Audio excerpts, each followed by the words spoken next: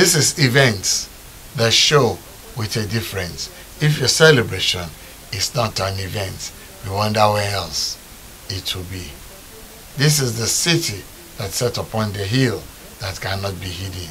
The Rolls Royce of our entertainment celebrations on television events.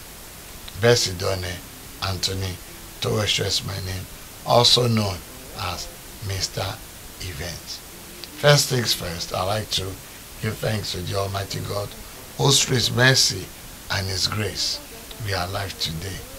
It is because of His love over us that He has kept us over a decade, and He has kept us, and He has kept us alive, and He has moved us on from glory unto glory.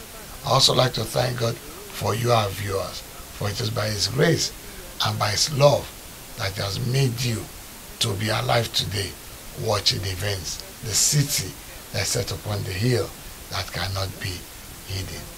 I'll be going on a very short break, and when I come back, I'll take you on straight to what we have coming up on events today.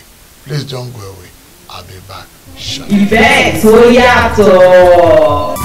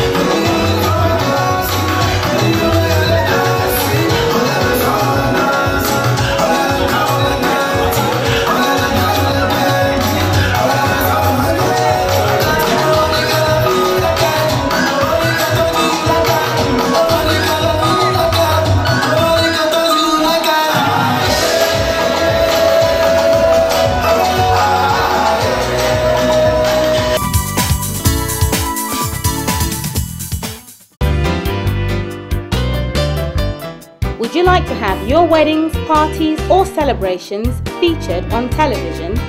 Events is the program for you. Every Sunday at 5 p.m, we feature weddings, parties and all other functions.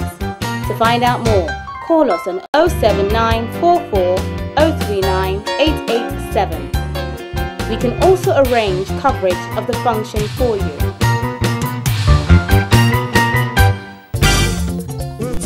For sponsorship, adverts, and to feature your celebrations on this show, call now on 07944 039 887 or 07985 638 661 or send an email to info@eventsforus.com. Events in UK, Europe, and all over the world. Events Oyato. Dining out should be a rewarding and pleasurable experience. Broadway Restaurant and Bar, located in the heart of cosmopolitan Southeast London, for the best in African and Caribbean cuisine. Visit us today at number 1 Deptford Broadway, London, SE8 4PA. Telephone 0208 691 5001.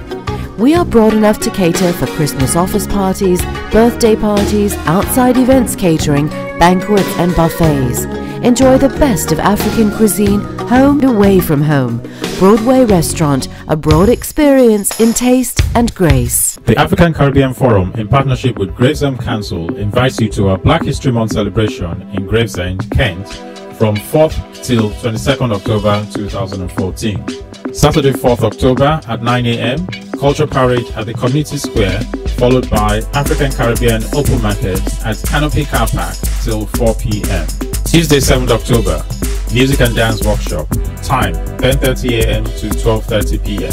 Tuesday 14th October, Food and Recipe Workshop, time 11 a.m. to 1 p.m. Wednesday 22nd October, Gala Evening, venue, the Woodville Halls Theatre, Gravesend, DA12 1DD, time 2 p.m. to 7 p.m. For more information, email info@acfkent.org or call us using the numbers on the screen. Want to wear the latest fashions with a twist? Want to stand out from the crowd? Then why don't you come to London Tailor? London Tailor specializes in customized Afrocentric print tailoring with a twist. Be up to date with the latest trends and fashions, or dare to be different with your own designs tailored to your exact specification. At London Tailor, we pride ourselves in providing top-class customer service. Why not come and relax in our fabulous boutique full of all the latest shoes, bags and accessories that will complement your designs while you wait to be fitted. Try us today. We promise you won't be disappointed. Call us now on 0757 252 3774 to book your fitting, or visit us at 194A Stoddart Park Road, London, SE163RP. London Tailor, top class designers, designers of class. Events Oyato.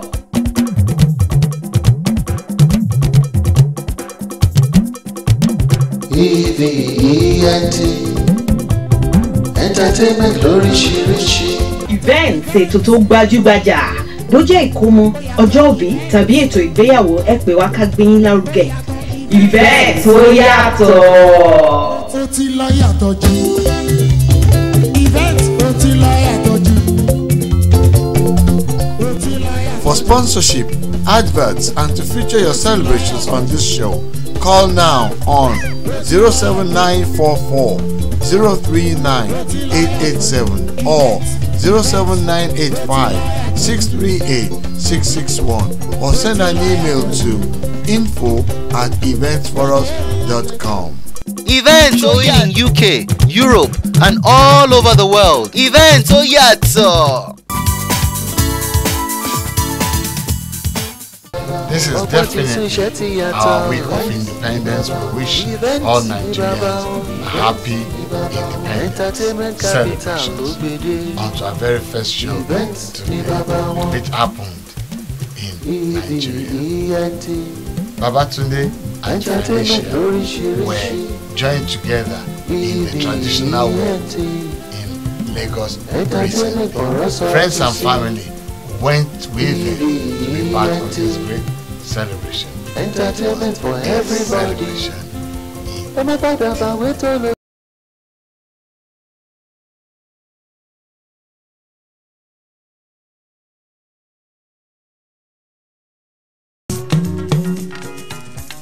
ètò ìgbéyàwó láyé bábọ́lúwa mi fi lélẹ̀ pẹ̀lú àṣẹ mi.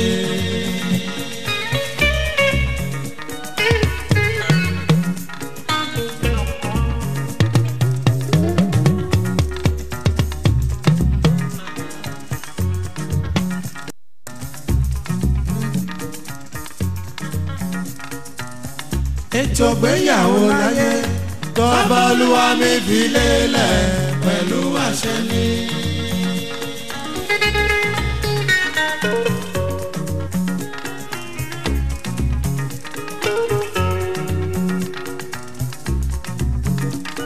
What God has joined together, let no man put asunder. What God has joined together, let no man put asunder. Ìfẹ́ tó yàtọ̀.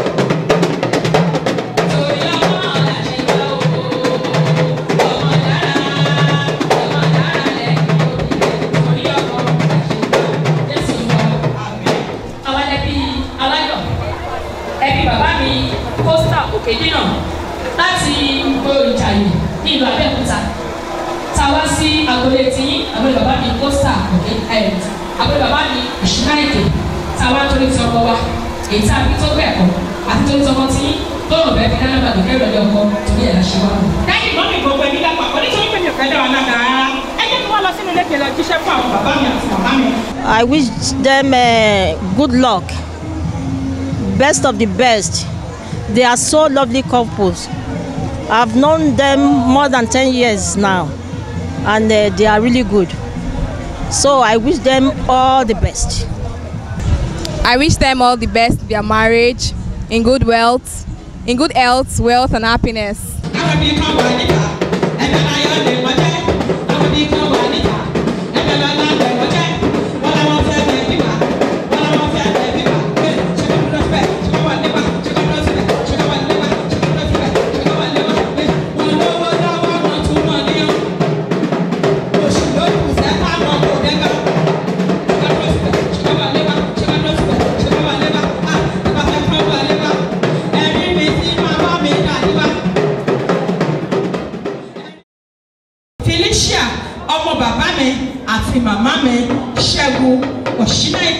wọ́n ní nítorí ẹ̀ ní àwọn ṣe wá dáàdì mọ́mì gbogbo ẹbí lápapọ̀ ṣé kí wọ́n máa wọlé wà bí kán padà sí pé tí wọ́n ti ń bọ̀ kán wọlé láìpẹ́ yìí ẹ pàtẹ́wọ́ ńlá fúnra yín nítorí pé ẹ kó èèyàn mọ́ra. àdúpẹ́ tí gbogbo fámìlì méjèèjì papọ̀ lẹ́nu nítorí ìgbéyàwó yìí tí ó mú ọjọ́ náà tí ó dẹ̀sí pé náà ní ọjọ́ tó ní Olúwa gbọ́pàdé ẹ̀yìn wa lẹ́kọ̀ọ́lọ́pàá gbọ́pàdé ẹ̀yìn wa wá síwájú wa wá kẹ́yìn wa má jẹ́ kí ìyàwó náà dàrú má jẹ́ kí ìyàwó náà dàrú owó tó máa fi jọ má fi wọ́n wọn má pèsè fún wọn. ìfẹ́ tó yàtọ̀.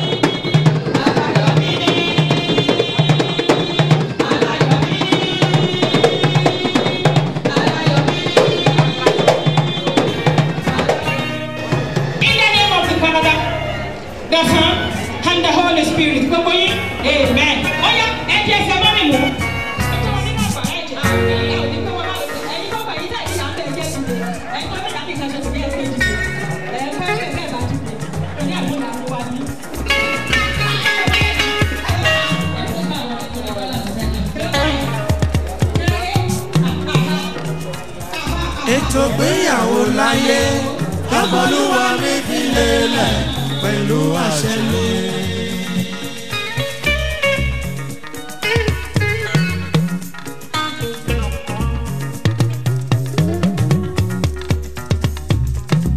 I just want to wish them all the best in life. They should stay strong together and make sure they follow the principles of marriage that will help them in their life. And I wish them all the best in life, and thank you to everybody that came. Yeah, I wish them a happy married life, and I wish them the best of luck, and I wish them that they will stay together for the rest of their lives.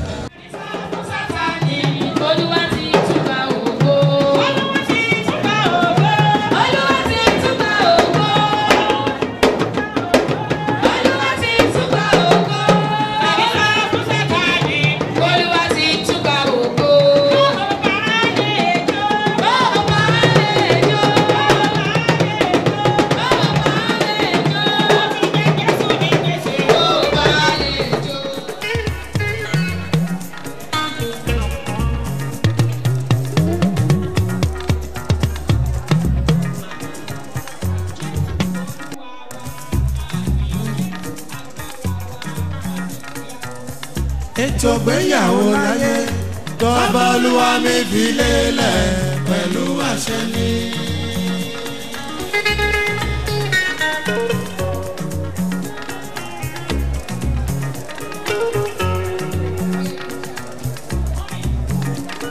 What God has joined together, let no man put asunder.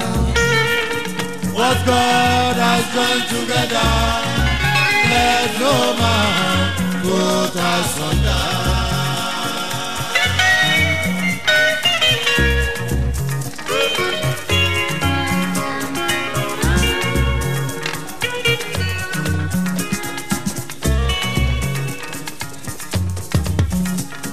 What God has joined together, let no man put asunder. What God has joined together, let no man put asunder.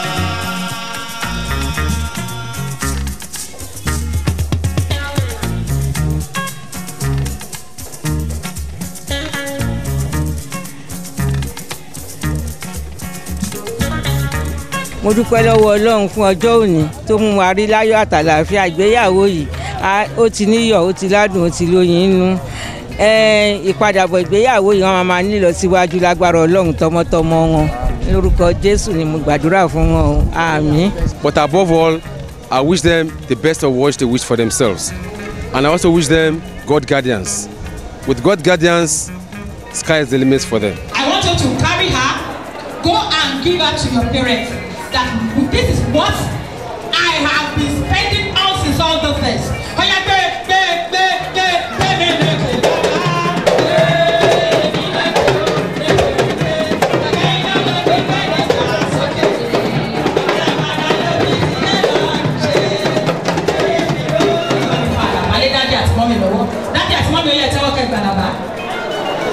Wọ́n fún yín lónìí, onídò fún yín lọ́wọ́. Wọ́n fún yín lónìí, ẹ ò ní tuntun lórí ẹ̀. Omi kí ni wọ́n fún yín lónìí, ẹ ò ní fòkó ẹ̀ ránṣẹ́. Èmi ò gbà, ìwọ ò gbà. Wá máa lọ, ohun bẹ́ẹ̀ ò ní fọ̀ sí yín. Ẹ̀yin méjèèjì, ẹni ra yín lónìí ẹ̀yin tó ẹ̀mí yọ̀, ẹ ò ní padà wá sí yín. Ẹ ò ní ríra yín di àwíkò ṣe. Jésù Olúwa wa. Dáàdì àti mọ́mì, ẹ̀yin ẹ̀tẹ́bà, ẹ̀tẹ́bà, ẹ̀tẹ́bà, ẹ̀tẹ́bà, ẹ̀tẹ́bà. Àyínà, ẹ̀jẹ̀ kọ́ lóyún. Mọ́mì, dáàdì ọmọ ìyàwó tún kí fi náà ṣe èmi kẹ̀ bí o ti lè ṣe o. Yes. Ọ̀yá, ẹ bá mi kò fún ọ kí o ti fi ṣe náà. Yes. Yeah. It's yours and it's a permanent.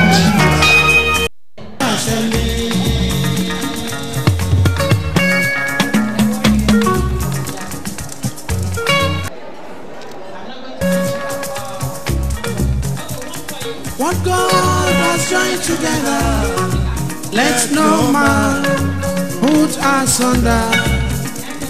What God has joined together. In another age, in another age, calling together. Praise the Lord. You can see our wonderful wife kneeling down Àtúndé jẹ́ kéèkó mọ́ lára ni. Ok, top ẹ̀ pẹ̀lú drink yẹn, Mrs. Costa. Wow. Mr. Costa, carry your wife. Seal it with a kiss. Seal it with a kiss. Related the balance man.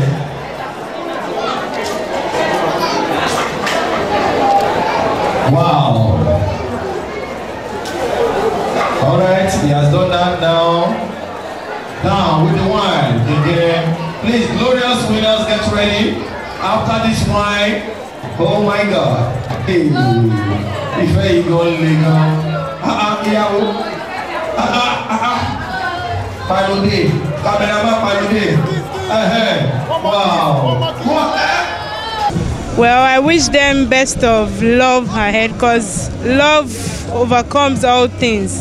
And I wish them a lovely marital life, blissful home, filled with happiness, all good things of life. Yes, I'm very happy today because we have to thank Almighty God for making it a success, because some people will propose and it will not happen. So we have to thank God that we proposed and God made it possible, and we're all here. We had a nice weather because it's been raining for the past 3 weeks in Lagos.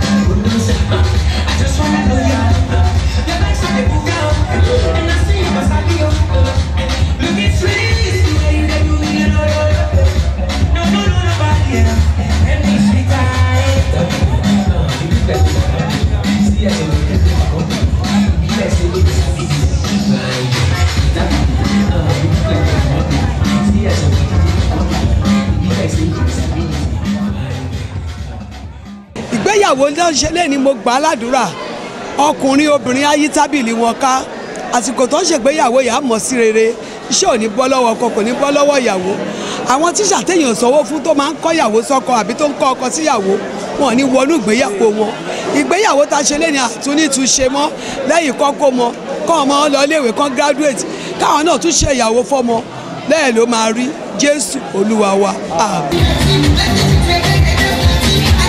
Yeah.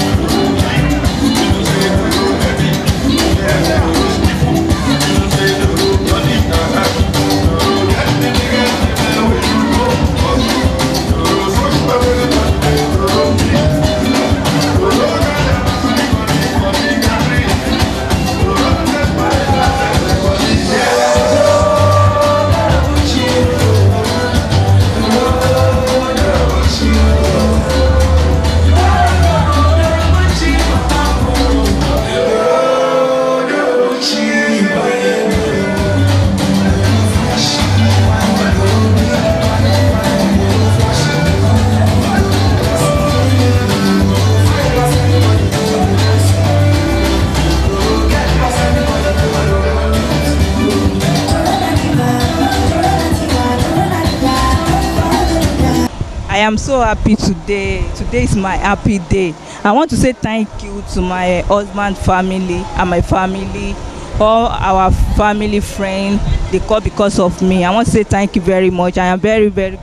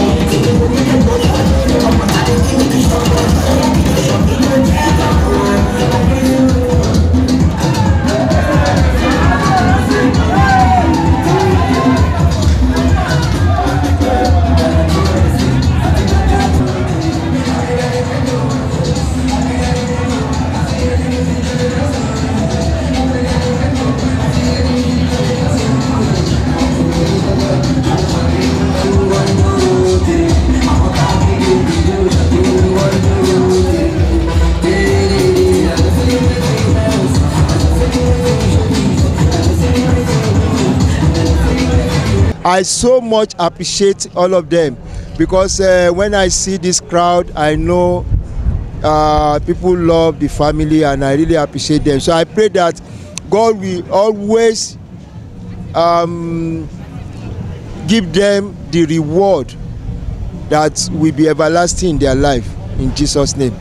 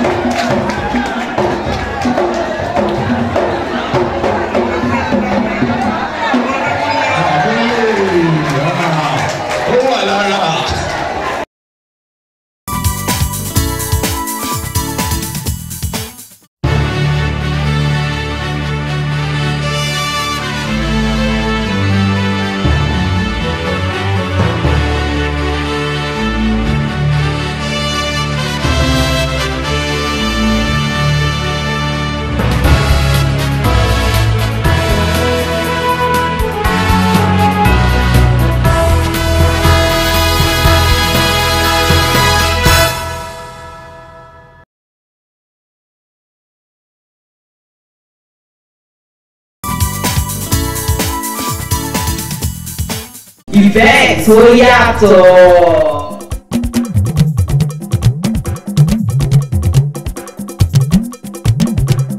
EVENT entertainment lóríṣiríṣi.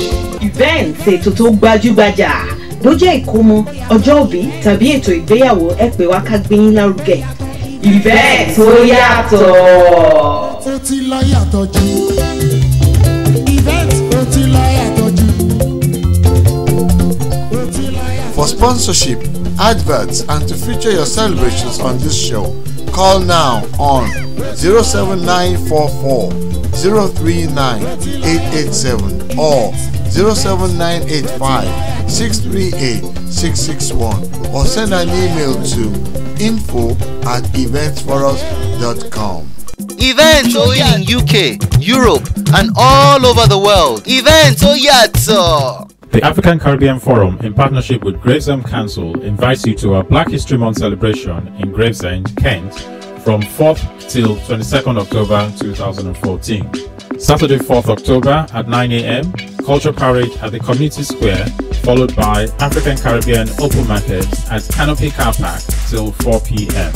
Tuesday, 7th October, Music and Dance Workshop, time 10:30 a.m. to 12:30 p.m.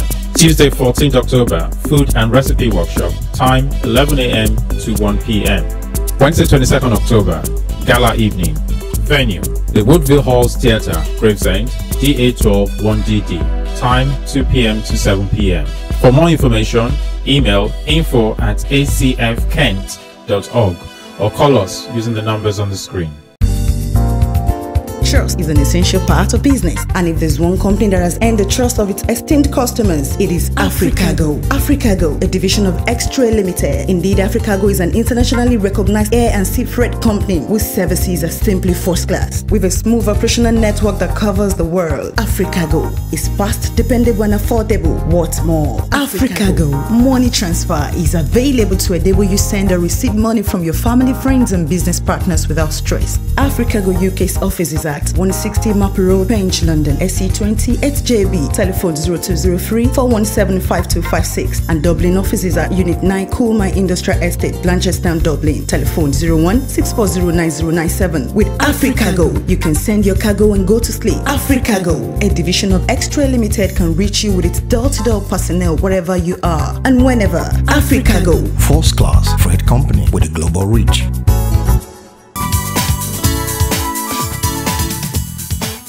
And to our second and final show today. It was the 4th annual gala and charity night of the Ugbajo Ishekiri, United Kingdom. The theme for the night was Vision for Our People.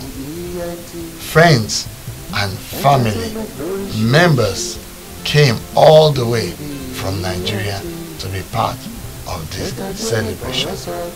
His Royal Majesty Ogiame Atuwase II, CON, Diolu of Warri, was equally represented at this function.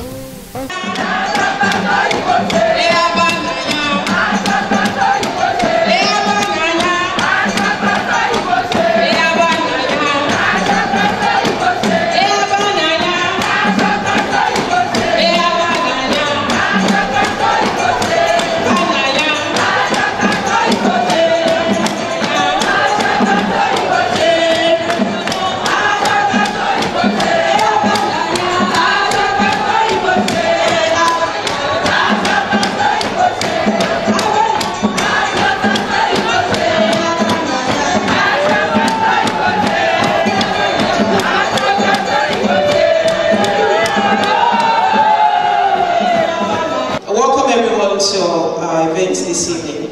We are happy to see you all, and we thank you for traveling this far to be with us. Without further ado, we would start the program straight away, and we would just invite some of our friends to the high table. Ogoropeyi and our chairman, Austin Ogoropeyi. Thank you for that correction.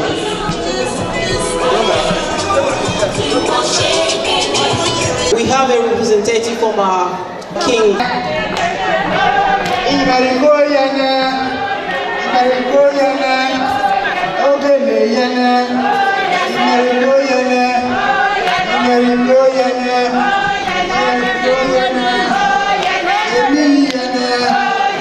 That is Chief Edwin Ole, the Eni of Warri, Barrister Orishua Orishabemigo Ogo.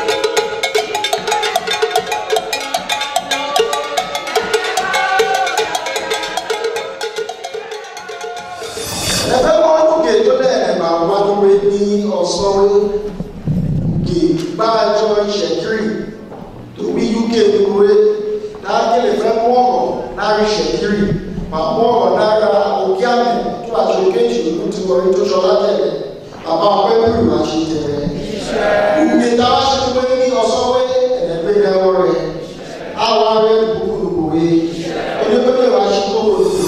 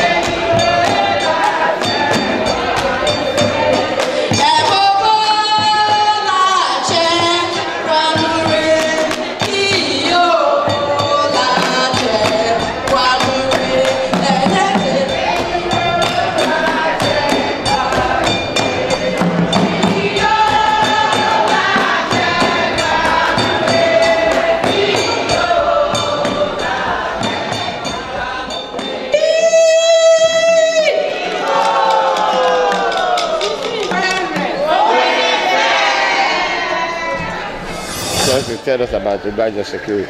It's a very good meeting, and I'm proud that my mom is doing that meeting because they're very caring people and they're very nice, and it's just a very good meeting, I would have to say. And will you also join, be a part of the Ugbaja Shekiri?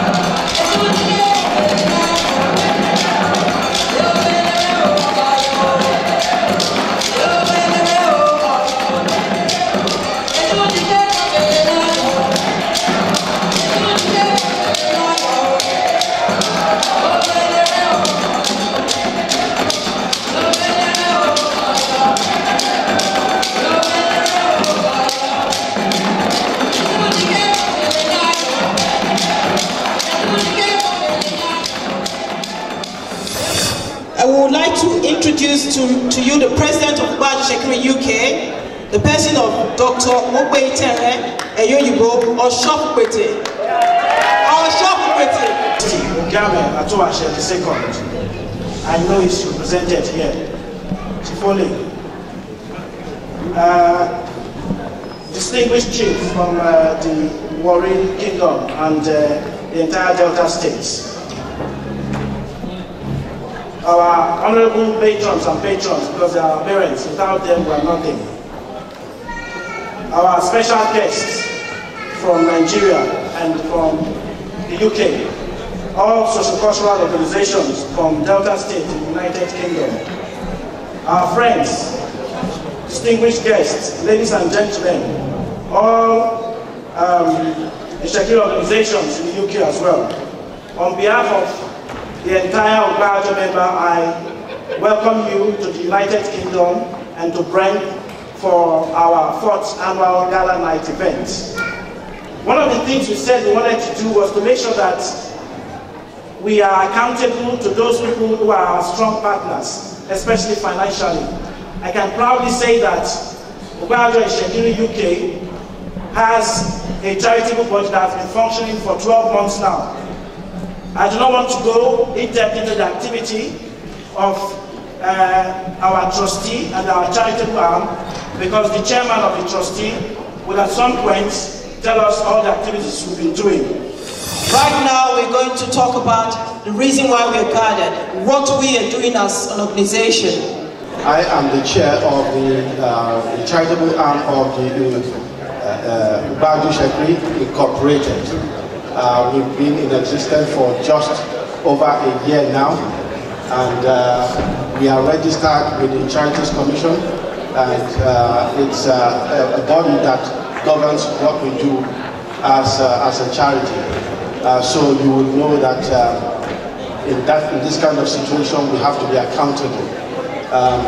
The primary aim of the charity is to support and provide for the impoverished people in our community, both here and in Nigeria. First of all, what I'd like to tell everyone that has come to be part of this celebration today. I would like to tell them that they've done a good job and for honoring the invitation to come here, and we appreciate the donation, and we want to assure them that the donations that they made will go to a worthy cause, and we will keep them informed, because we believe that they are partnering with us, and we'll keep them informed every step of the way in what we're doing with the money that they provided for us. That I'm going to speak here today on the role of individuals and groups in community development. I do not have a prepared speech, but I will try as much as possible to take this subject in the best way that I can. And I will also try to be brief, because I know that this occasion is not for speech making. First of all, in trying to understand community development, I would want to adopt what the Community Development Foundation in the United Kingdom has explained as community development. This trip was important to me because I've watched Ogbajo Shekiri UK for some time, and I've noticed that the current executive, they've transformed the organization, the society, more or less, because they are actively interested in what is happening to the Shekiri nation, and they've participated in programs back home, which has helped the Shekiri community. So I came to support them and to demonstrate that what they are doing is good. And what's your word of encouragement to them, sir? The word of encouragement that I have for them is that they should build on what they've done so far.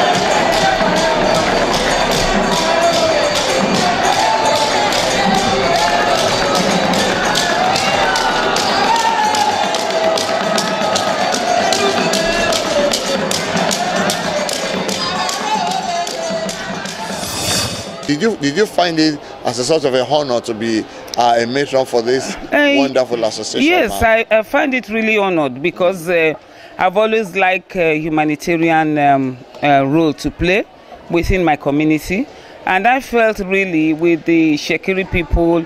My mom is Shekiri, and I felt okay. This is an opportunity to be able to give a lending hand to them. And this is the 4th anniversary. I've always been a part to them and been supportive. And I'm happy to be one.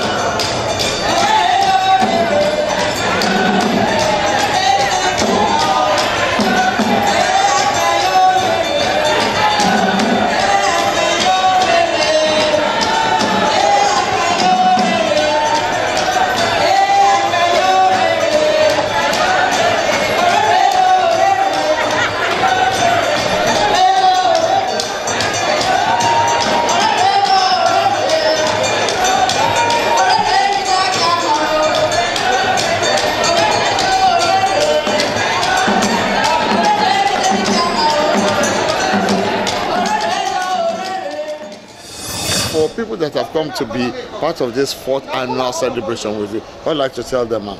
Well, I would like to tell them that they should continue to support us. We started in 2010 at our launching. I think you were there. And we've come a long way. We do charitable events, as you can see. We've just done cataracts for people. And we've been a great success. We did 11 cataracts for 11 people this year. And we continue to go on, forward, upwards and better. I mean, I was born here. Didn't know anything about my Shekiri community until I joined Ugbajo Shekiri UK. Wow. And I've learned a lot. As you can see, I'm now the secretary. Last time around, I wasn't anything. And this year, I'm the secretary. And I must have to say that we are a serious, committed community. All endeavors that we take it seriously. We support our communities here in the UK and back home in Nigeria especially. These are all the tickets we have managed to gather tonight. Okay? You only want one ticket on the bag. You want to check later on, it's still fine, we'll keep the price for you.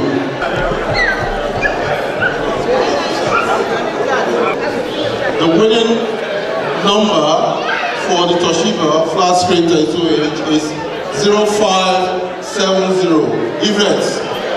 Mr. Yvette. Yes, please come forward, please. 05. Mr. Yvette is the lucky winner of our Toshiba flat screen.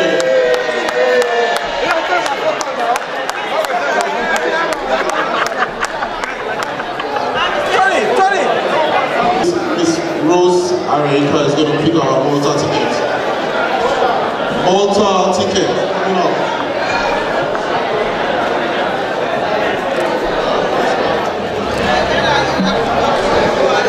Somebody is going for a week in Malta, and the winning ticket to Malta, I didn't sell this one, so I'm sorry.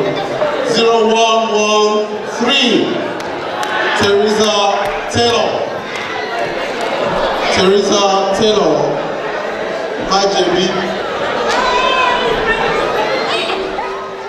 People that have come to be a part of this 4th annual celebration with Ugbajo, what would you like to tell everyone, sir? No, just that, what we plan is an improvement every year.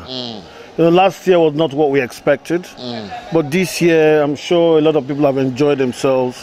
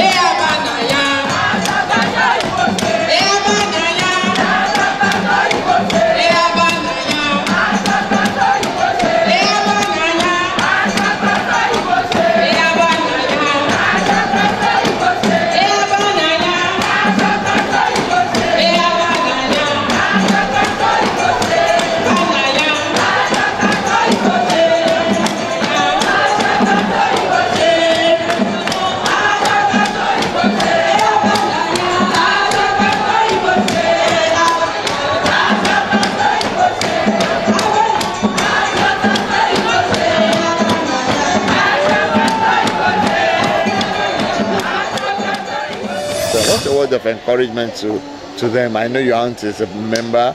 Also, your words of encouragement to them.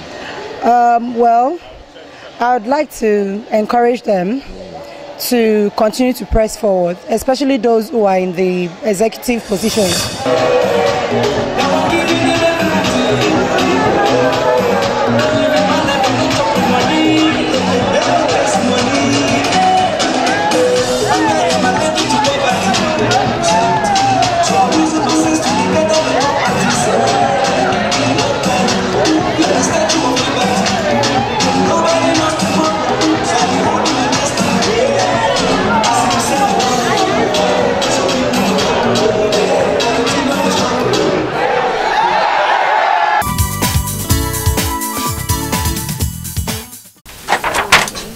Well, you all saw at the gala night that I won through the raffle draw a TV set.